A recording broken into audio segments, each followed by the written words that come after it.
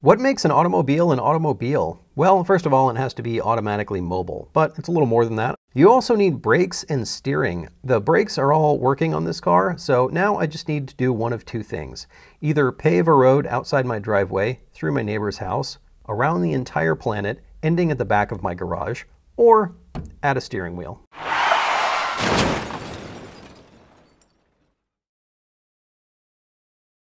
I've already installed the power steering motor and I made a new steering wheel for a different car, but I bought a new one for this car. I installed the rack a while ago, now I just need to connect the dots. I don't remember if I talked about this rack or not. I got it from eBay for pretty cheap, mostly because I needed some steering to happen when I moved. It's from a BMW Z3, maybe? Z4? I don't know. I just looked at cheap racks until I found one that had the right ratio, the right length, and had mounting holes in a location that I could use. This one worked out well. I have a power system, so I want a quicker ratio than you normally find on non-powered racks. There are expensive solutions out there, but the Junkyard BMW will be excellent for this application. If you remember when I made my custom uprights, I added a removable steering arm thingy. There's a name for this part, but we'll just call it a steering arm thingy. To connect the rack to these steering arm thingies, I quickly tapped some aluminum I had lying around. I don't like aluminum here. It's probably strong enough with the thread engagement I have, but I prefer steel, so I'm remaking these. I got some steel tube and some threaded tube ends, 1/2 inch by 20 for the tie rod side and M14 for the steering rack side. That's right, metric and imperial on the same part. Dogs and cats living together, mass hysteria! Between the rack and the powered firewall, I'm going to use the U-joints that came with my Prius powered column. Toyota makes some pretty reliable stuff. I don't think these are intended to be used outside of the cabin, so I might swap them out later, but they're probably good enough and I have them, so I'm going to use them for now. I gave them a nice coat of paint to help prevent corrosion. To connect it to the rack, I needed to buy a spline that fit the BMW rack. This is a 17mm diameter spline with 36 teeth. Weirdly hard to find this part in the US, but there are plenty of 11/16" diameter splines with 36 teeth. These are just under 1/2 millimeter too big, but it actually fits pretty snugly. So I bought one of these, welded it on, and added 2 set screws for extra safety. If you remember my powered steering firewall video, my steering motor is mounted here with this clamp, probably good enough to keep it from rotating, but just to be sure I had send cut laser cut me a flange to bolt between the motor and the brake booster. There shouldn't really be any force on this, but it's a nice safety backup and it was only 30 bucks to have it made. I 3D scanned the area and drew up the design in CAD, then I bent it on my bench vise to get this jog in it.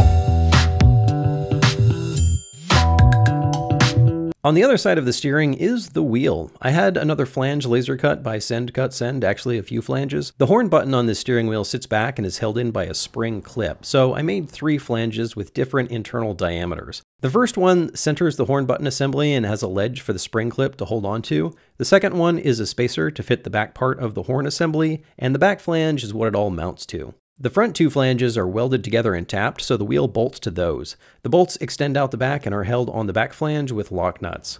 Behind that, we have a 1-inch steering shaft that goes down about 1 foot and then changes to a 3/4 inch stainless shaft. The steering shaft is held in with these mounted spherical bearings. I bolted in the first one in the same location as the stock steering shaft bearings so that my column will exit the dash in the same place. I drilled through the sides and added another tapped hole to keep them from rotating. To get the right column location, I set the seat in the car and hung the steering wheel in a location that felt right. Then I bolted in the rear bearing based on that steering shaft angle. To keep the shaft from moving in and out, I added some collars on each side of the spherical bearings. The angle of the shaft made them rub on the bearing housing, so I put them in the lathe and chamfered the edges. Now, to connect the steering shaft to the input of the powered firewall. When I bought that powered steering column for the Prius, it came with 2 steering shafts, each with 2 U-joints. Perfect, since I need 2 steering shafts with 2 U-joints. I used one of them on the outside of the firewall. That worked great. I attempted to use the other one between the steering column and the power motor. That did not work great. Here's the problem. There's just not very much space. I had to weld up an adapter on the motor side, and the U-joints themselves are quite long. In this configuration, the joints are at a much higher angle than they're designed for. U-joints don't have a consistent turning angle unless they're straight. What this means is that if I turn the steering wheel 10 degrees, the shaft after the U-joint might turn 9 degrees or 11 degrees, depending on where it is in its rotation. This gets worse with higher angles. You can reduce this by offsetting 2 U-joints like I did here in the front, but this only works if both angles are about the same. This one here is about 20 degrees and this one is about 50. Also, I didn't bother to clock these two correctly, so they're not doing the canceling, but it doesn't matter because I'm not going to leave this in. This angle is way too high. You can feel it get really hard to turn and then much easier as this joint goes through its rotation. I can fix this in a few different ways. The first is to move the upper pivot further away from the firewall. This reduces both angles, so this is what I did for now. I bought two new U-joints that are much more compact than the Toyota ones. I also inset the splined end into the U-joint and welded it in, so the splines for this connection are actually inside of the sleeve of the joint, bringing it closer to the firewall. I also angled the steering shaft by putting spacers on opposite sides of my two shaft bearings. This puts the wheel a little bit further to the right than I'd like, but it helps the shaft angle a lot. This made everything much nicer, and it works for now. I mentioned that the two front U-joints were phased to cancel out variation in angular velocity. That's not actually true. They have different angles and also different vectors. The input and output are not parallel. In fact, both of the angles are sort of bending the same direction, but not exactly. The ones inside the car are also pretty dissimilar, but more parallel than the outside. Still not parallel though.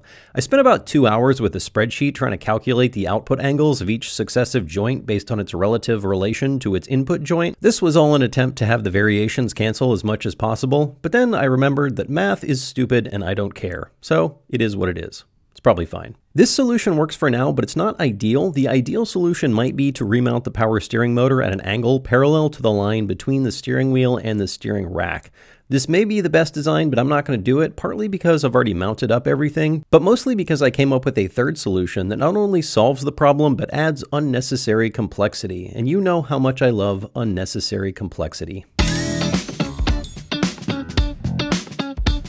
I'm going to make a steering drop box. You see these on old hot rods sometimes. It takes the steering input and sends it down a foot or so using, I don't know, chains or gears or something.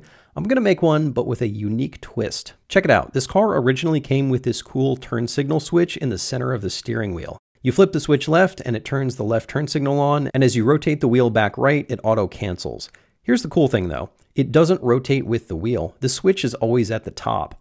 They could do this because the steering column is straight all the way from the wheel down to the steering box. Inside the steering shaft, there is a smaller shaft that's constrained at the steering box, and it holds the center part here from rotating.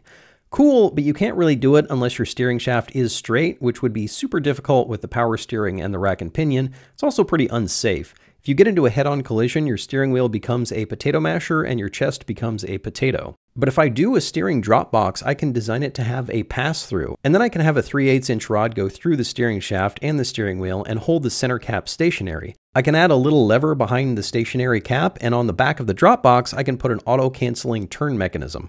So I can fix my steering column issue and add a cool turn signal to the middle of the steering wheel like the Jag originally had. But this is perhaps a story for a later time. I really need to get this car running, and as much as I love unnecessary but cool things, I really should put it on the back burner. But maybe I'll just work on it a little bit. It used to be that you had to impress people to get people to watch your show. Now you just have to impress the algorithm. So do me a favor, hit that subscribe button. All hail the algorithm.